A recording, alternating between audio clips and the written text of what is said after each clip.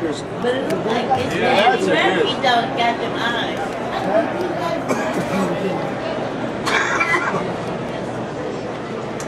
Good show.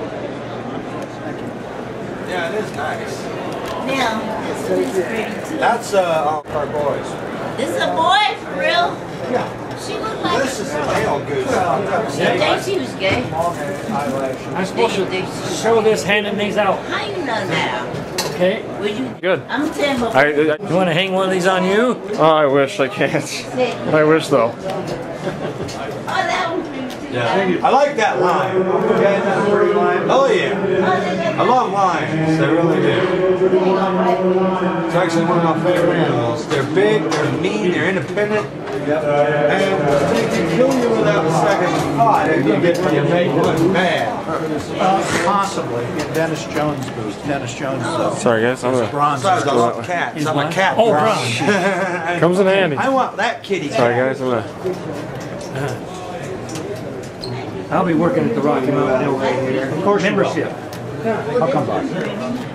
Oh, that's snow. There's still good points. I was a member I for want to years. ask you a question. If I touch it, would it bite me?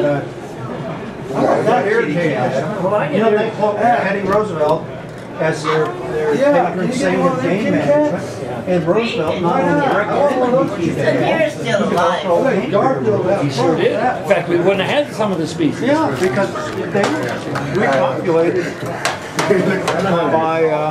by people that kept animals. That was old Steve. He had to The do. buffalo, the elk, whitetail to a lesser extent, swans, antelope, all those were because of private You ownership. know, whitetail was absolutely exterminated in Michigan at one time. It was exterminated from Indiana in 1882.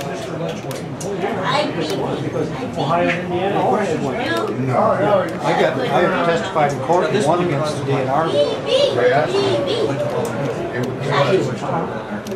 Oh, you've really been into it, haven't you? For a long time. Yeah. And then, remember in 1903, when the World War, they brought some over from West Virginia. We actually had a sighting in 1906 of a whitetail deer, but it was from a deer farm. It got loose. I can yuck if I got some eyes. It's an Exodus deer. This one right here, Robertson. that one is such a baby. Hey, baby. Hey, baby. Definitely not a baby. It's a big old guy. Hey, puppy. On the side, Hey, puppy. the horns are smaller. Yeah, that's a reed. Come here, puppy. That's a mountain reed. Puppy. Bye-bye, puppy. Bye-bye, puppy. And his horns are Hey, puppy. So he had a rough life. You want to go home? No, they're too tall. Hey, I'm a little... So I can touch this part without biting you? I can touch it. It won't come alive. So this real? Well, some of them get hungry, the other ones you pet. Oh, Hope not to get stop it. stabbed. Stop it, boy. Stop it. Oh. I was trying to get him to go to the Shield.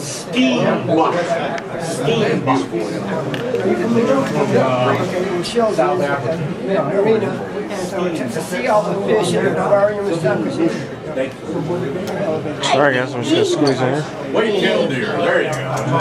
That's a mark. To see all the stuff that they have out there. I went out there when they first opened. That's the first time. Is they cousins? They cousins? They cousins? Very, very Called a four-horned sheep. Yeah, they kind of cousins, huh? 50 or 60 generations apart. So how old is this It was one? an international. How old is it? Yeah, that one. Oh, I'd say from the horns on him, he's probably about 8 years old. Oh yeah, he's At least I got out of here alive. Could be even older. Nobody ate this. oh, he's older. What's up, bro?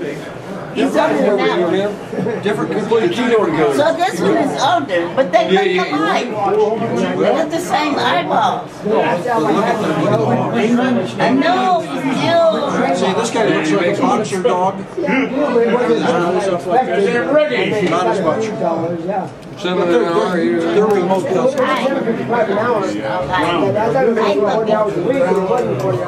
They won't bite me when we see what this is. Yeah. Don't bite me. Yeah, we get that hotel. I think this is the best. This one, young. That's a cutie. And what brings you out here tonight, guys? We decided to come and help with our Boy Scout troop to volunteer and help feed the homeless people. Also, I needed to get everyone else is over here.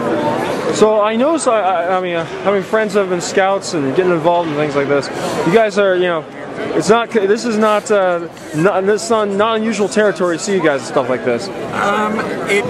The scouts try to volunteer wherever they can, and wherever opportunity allows, and it depends upon the opportunities. Fortunately, with this particular troop, they have an affiliation with some people that also volunteer with this, so we knew about it, so that's how we can plan for it.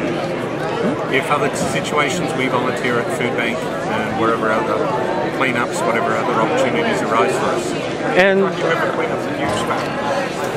And this being kind of some tough times, I mean, I imagine you guys are being asked to help a lot more than you normally would be. I mean, is this becoming more par for the course for you guys to show up to things like this as of late?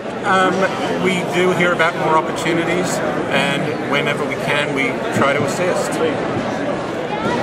And with that being said, I guess, with regard to helping you guys helping your fellow man here in our community, I mean, are there any events that you're, which if I may ask, what troop are you guys from? Well, this is 152. We're with another troop, but we have some friends that work in this troop, so we're helping out. And can we expect more events like this, or you guys showing up to more things like this from your troop in the future? If we get some notice of those and we can get enough time to plan for it, the kids have to make sure that they don't miss their schoolwork, and it has to fit in with our schedule of other activities. Gotcha. Well, gentlemen, I'll let you off to your elk meat, your elk loaf or venison. venison. I'll let you off to your venison. Thanks, guys.